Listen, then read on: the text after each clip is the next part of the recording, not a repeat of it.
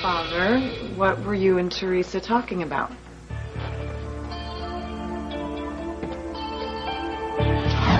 So Fancy is the only one of us who wasn't disinherited. She was Alistair's favorite.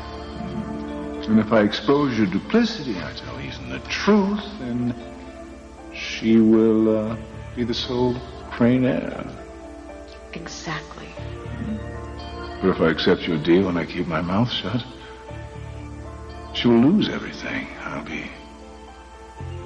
be stealing from Fancy, my own daughter. What do I have to do with Crane money and power when it comes to you? Well, my dearest Fancy, the answer is sure to surprise you. Yeah, the way you two are acting surprises me. When I left, you were at each other's throats. Now you're actually being civil to one another. What happened while I was gone?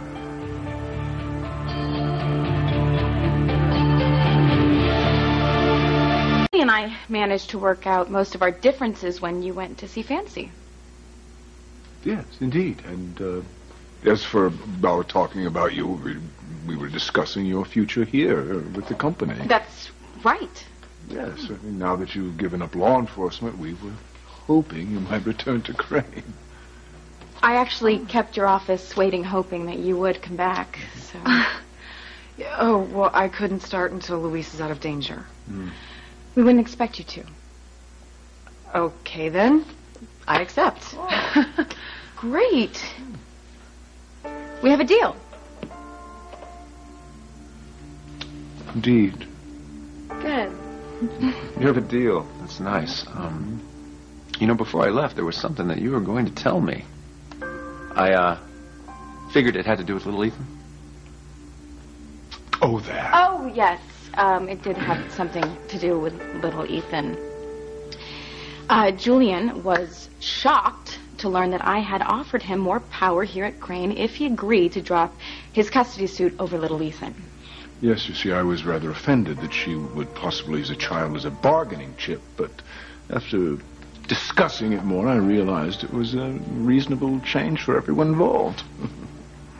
So after a year or so of bickering over little Ethan in business, the two of you just came to terms just like that, huh? Yes. The Cold War is over. It is. As is our fight. Yes, our agreement actually benefits us both. And most of all, it spares little Ethan any upset. It makes sense to me. It does make sense. In theory, but what about in practice? Okay, do we have time to get into this now with everything else going on? What's going on? Fancy, we will get to it. We will. But I want to know what's going on here, because before I left, you had something you were going to tell me, some big secret. And all of a sudden you make a deal with Julian. I can't help but think that these two things are connected, Teresa. I fear you have been a lawyer too long, my boy. Yeah, but Julian, you only joke when you're hiding something. Oh, I'm sure I don't know what you mean. Julian, you were going to tell me something before I left. I'd like to know what it was, and I want to know what you two are hiding.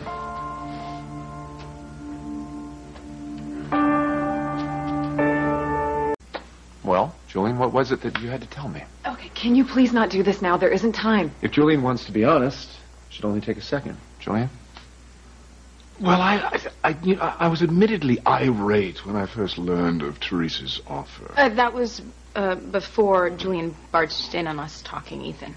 Exactly. You see, I thought she should have made the offer in person, not sent some email. And so my comments to you and the tone in which I made them were simply posturing.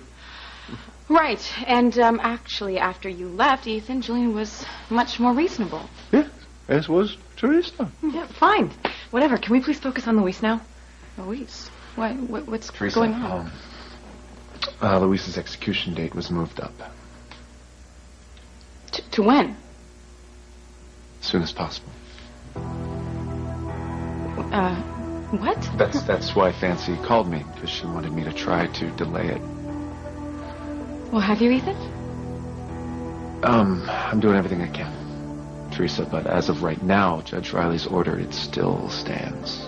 He all but admitted the blackmailer forced his hand again. Oh, God, no. I'm afraid so. I'm sorry. Ethan, he can't die. Luis can't die.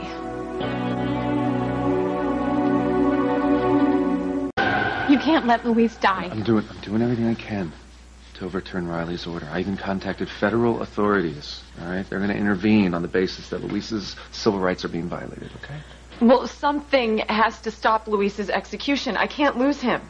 I could make a few calls, ask our senators to lobby on his behalf. That'd be great. Father, thank you. No, please, no. I lost my love with Eve. I don't want to see you lose your love with Louise. I feel like I've walked through the looking glass. Julian and Teresa aren't only friends, now he's promising to help Louise. What's next?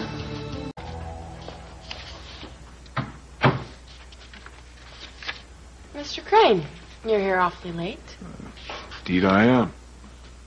Teresa and I struck a deal. I've agreed not to seek custody of little Ethan. In return, she's going to give me more power here at the company. Congratulations. Nice. Well, what are you doing here so late? Oh, I had to come back to wrap up a few loose ends. I must say, you've always been such a conscientious employee. Well, if it weren't for the Cranes, I wouldn't be what I am today. This is one way I can pay you guys back. Oh, yes. That is one way. Are you flirting with me, Mr. Crane? Would there be a problem if I was? Well, last time I deeply regret using you to hurt Eve, but she and I are no longer a couple, and I understand you and Vincent are also no longer a couple. No, we're not. So, perhaps you and I could pick up where we left off. Maybe.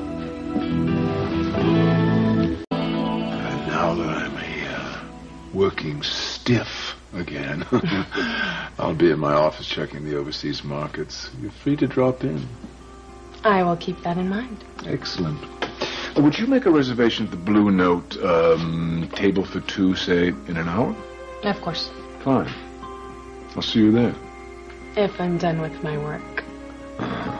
No pressure. If not tonight, another time.